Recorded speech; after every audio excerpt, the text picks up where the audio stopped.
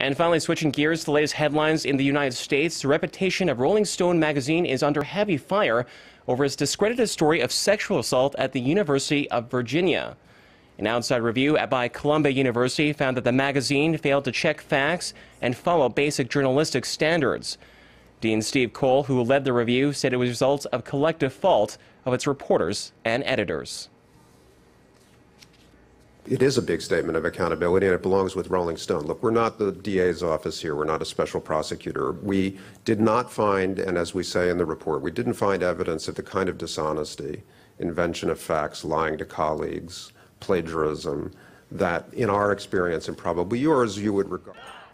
Last November, Rolling Stone published a report detailing the alleged gang rape of a female freshman at a fraternity.